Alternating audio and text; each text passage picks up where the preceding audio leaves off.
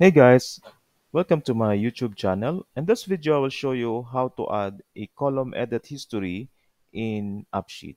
So if you wanted to track a column changes, so you can apply this tutorial.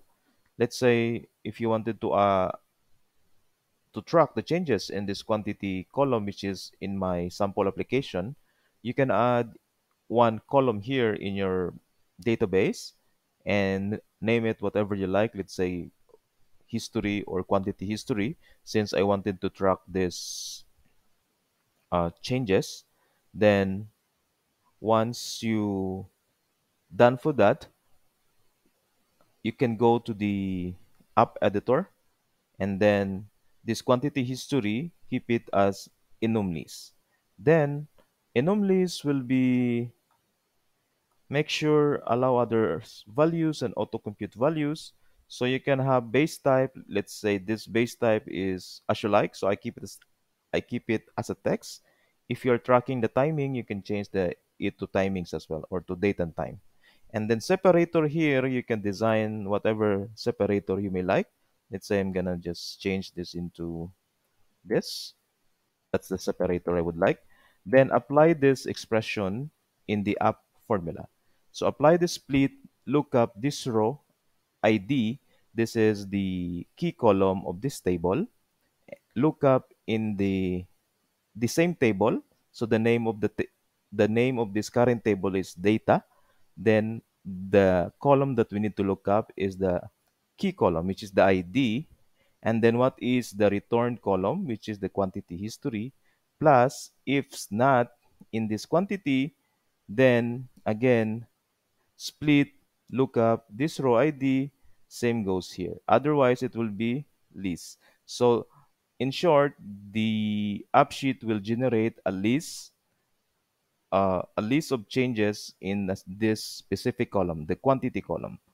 I will paste this also in my YouTube description, this sample expression, and you can copy it. And this is the column that I wanted to track the changes, the quantity. So what will happen if you apply that expression in your quantity history column? So this will be, so let's say a user, currently this is 104, and user changed this value. Let's say user changed it to 20. Then you have the history, whatever is the user input, so it's 20. And then once again, if user changes it again, let's say he changed it again to 23. So the previous record you can track. So there is a changes of, it was 20 and it was changed to 23, and so on and so forth. You can monitor as much as how many changes as you like. So now you can do that. So it's simple how to create the column history, which is very useful if you want to track a changes in one of the columns in your table. So you can apply this expression in let's say in a multiple columns in one table in order for you to track the history of the changes. All right.